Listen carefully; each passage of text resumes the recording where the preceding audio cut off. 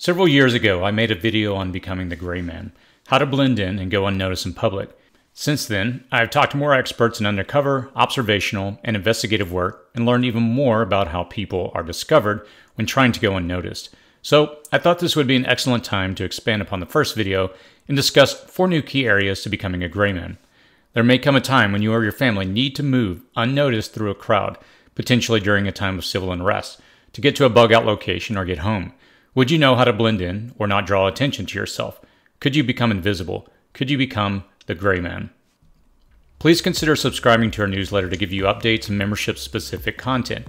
Visit www.cityprepping.com/newsletter or click on the link in the description and comments section below to subscribe today. Enjoy the video. In the first video, I discussed baseline in the context of what is typical for a given environment. I recommended observing the environment and choosing clothes and actions that fit into that environment. Imagine the baseline as the smooth surface of a lake. What's below is hidden. What is above is ordinary. If there's a disruption in the water, our attention is drawn toward the interruption. Our minds automatically begin to question the origin and intent of the disruption. Was it a bird? Was it a fish? A rock falling? Or a person?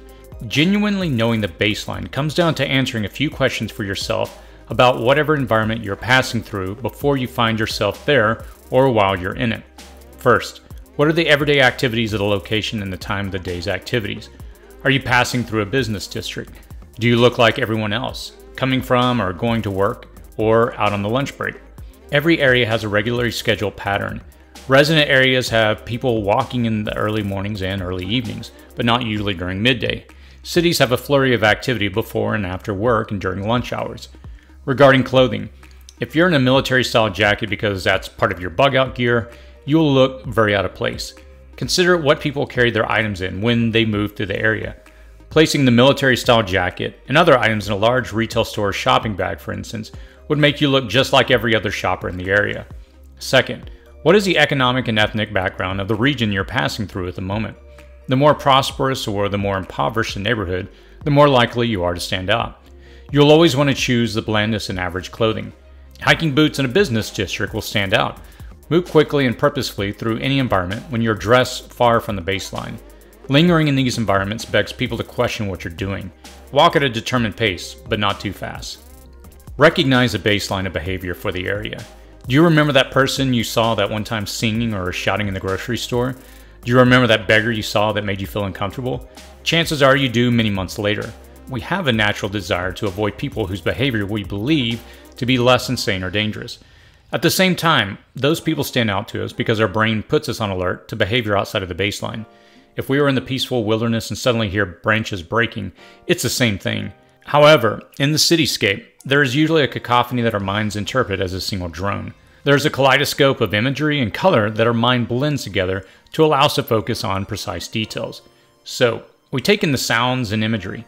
Still, we don't process the individual information unless our subconscious mind alerts us to the incongruities, sounds, or images that rise above our personal, unconscious baselines and require further scrutiny from us. The majority of people go through their lives without really observing anything too unusual, and that is the key right there. If there isn't someone screaming or singing on your subway train, the chances are you will remember very little about the ride later on in the day. If there wasn't somebody running when everybody else in the area is walking, you likely won't notice anything odd in the area. You probably won't even be able to recall any detail about anyone in particular. If everyone else is moving in one direction, say returning from a food area to work, you may look out of place moving against a grain of traffic. It would be better to maybe sit or stand in place, bury your head in a book or a phone, and not risk appearing to have contrary behavior to the surroundings around you. Avoid the observer and be the observer. It is a woman, especially a mother, who will first see the lost child in a crowd. Most men realistically would walk by and not even notice a child. Men who are fathers themselves are more likely to notice. The security guard whose job it is to protect an area is most likely to see the out-of-place abandoned backpack or sketchy, nervous individual. Most people are below the observational baseline. It is natural for most individuals to drone out the sounds and images in every environment. Know that in every environment, there are people who are observing, and the gray man's goal is to remain unobserved. Suppose you go to an area where people commonly meet up to go for lunch, like a statue or a significant street corner. People will be scanning the crowd for people with similar features to their friends. which means they are more apt to notice anything or anyone out of the ordinary. You will want to avoid these areas by skirting around them. Guards, door attendants, hostesses, retail kiosk staff, and of course police are conditioned to scan the crowds for familiar features. Guards may be looking for threats or just be checking people out in general. Door attendants are looking for features similar to the occupants of the buildings which they are associated. Retail kiosk staff are looking for customers or individuals who can use their services or products. And police officers have been trained to alert on suspicious individuals. A federal agent once told me they always had to remind rookies to look at their shoes. Shoes are a significant identifier of socioeconomics and position. The undercover agent making a drug buy is likely out of place if wearing loafers. If you're wearing a bulky jacket on a warm day, the police officer will be the first to notice. In one police manual, I have read that to determine if a suspect has an unholstered weapon, you only need to keenly observe the manner they walk and how they shift their weight. Identifying suspicious individuals just outside the baseline is part of their observational training. Assess the environment you're about to move through. Avoid making eye contact, but look at where others are looking. Where are others observing the crowd? Who are the people actively looking? Or where are those people most likely to be? Don't be afraid to stop, look at your smartphone, for instance, and then move on to another direction from those observation points. Even to the trained and astute observer, it'll look like you just forgot something or had a message which caused you to alter your preset plans. Go with the flow and have a plan. Almost everyone you see has a plan. It's a person who does not have a plan that we naturally question what they're doing. The tourist is sightseeing. A person may be going to the store, to work, on a date, out to eat, or with other specific purposes. The common element is that almost all the people functioning below the acceptable baseline are moving with purpose and according to the particular pattern and flow. The tourist and the couple on the date are not likely to be in any particular hurry. The person returning to work is typically moving to the business district and is moving more rapidly. The tourist may be stopping for a selfie. Almost everywhere these days, though, you can find people just standing and looking at their phones, and you can use that to your advantage. Stopping out of the flow of the pedestrian traffic and looking down at your phone or newspaper or book provides you the opportunity to assess the flow, look for would-be observers, and plan your route. People moving with the flow only observe you long enough to move past you. You're more an obstacle to avoid because you would impede their progress and their plan. So long as your stopping is not jarring to them, you will likely remain unnoticed. Ask yourself, what is your plan and purpose for moving through or standing still in an environment? Make sure that plan aligns with others in the area and falls below the observational baseline. Ask yourself what the flow patterns of the site are. Where are the highest concentrations of people? Where are they moving to, and how fast or slow are they moving there? How does this flow pattern change from just one block over from where you are? What might someone in that environment be doing? The key to not being observed here is to become the observer, to blend in. You will want to understand the intents, movements, and types of people in your environment and then mimic those behaviors.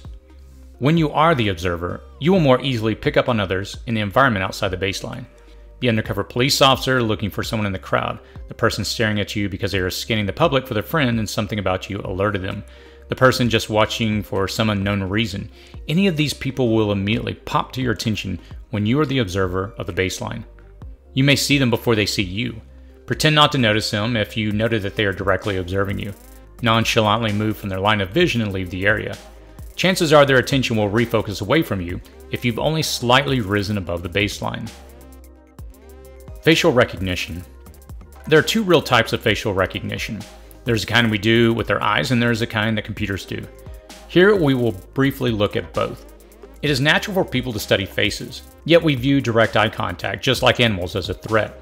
If you want to test this theory, make and hold a stranger's gaze. Within seconds of the recognition of it, the stranger will be questioning your intent. That long survivalist beard you have been growing might not stand out in your small town, but it will in the business district of a city. The dark sunglasses you wear as part of your disguise and concealment are out of place on a cloudy day, just as they are out of place at night. A cowboy hat in a city setting would look out of place, but a baseball cap on a local sports team falls under the baseline because people in that area are accustomed to seeing that. A hoodie may be out of place in one environment, but perfectly natural in another. Subtly concealing your eyes, face, and head will keep you from being scrutinized by casual observers. Even if it is too dark for sunglasses, clear lens glasses can conceal the pupils and most of the eyes. Concealing your face is essential when you consider passive observational methods like electronic surveillance. Facial recognition softwares identify key points on a face, the distance between pupils, the outer points of the eye or outer canthus, the inner point of the eyes or inner canthus, the center point between eyes or glabella, the tip of the nose, the philtrum, the nares, the chin, the points around the lips, and many more spots. The more points the software can identify and measure, the more accurate its identification will be. The uniqueness of our faces is as precise an identifier as our fingerprints. Our brains do the same measurements and identification, but we just don't realize that they're doing it. And, just like our brains, the software has a baseline. It is either comparing these points to a set of matching parameters that it has to look for, or recording the information for further comparisons. The next time you have a moment, as part of your exercises to become the gray man, pause and add up all the active cameras in your area. How many CCTV domes do you see around banks, ATMs, parking structures, public parks, or in front of doorways, and so forth? Imagine that they're all linked together. Does it provide a comprehensive view of an entire area? Likely they're not all linked together at any given moment, but it only takes one of these cameras connected to a software program to notice features or behavior outside of the typical baseline for bells and whistles to be triggered. Even irregular movements can trigger alerts in some software. Voice recognition software and drug dogs work in a similar manner. Voice recognition software filters out all noise and listens for the right voice or the correct phrases that trigger above the baseline. Drug dogs are not trained to alert on the perfumes someone uses to try and conceal their drugs. They are trained to alert on the drugs they're going to smell underneath the odor. All active and passive surveillance has a baseline. Understand where that is and what the likely triggers might be, then act accordingly. Looking down slightly is your best defense from both observer gazes and cameras. A hat then conceals many facial features. Sunglasses or glasses add some additional protection for your identifiable facial points. Right now, masks worn during what may consider an active pandemic are the gray man's best friend. They conceal critical points on the nose, mouth, and chin. A few years back, wearing a mask would make you a focal point. Now, not wearing a mask is more likely to draw the observer's gaze. Protect your face's identification points like you protect your driver's license if you hope to remain unseen. Your ability to go unnoticed in both calm and chaotic environments depends on your ability to observe and emulate the baselines of appearance, behavior, and flow. Be the observer instead of the observed. Act as if you have a specific intent and direction and move accordingly through the area. Be aware of your face and the identifiers it has. Do your best to conceal yourself within the natural parameters of the dress and the environment. Remember, the baseline is like a calm surface of the water. You will want to avoid anything that could disturb that calm surface and register with either people or software. If you found this video informative and helpful, please feel free to like it and share it with your friends, family, and community. If you have any comments or anything you'd like to share, please feel free to leave a comment in the comments section below. I usually try to read the comments and respond to them when I can, and that's usually within the first hour of releasing the video. If you'd like to be notified when other videos become available, you may want to subscribe to this channel. As always, stay safe out there.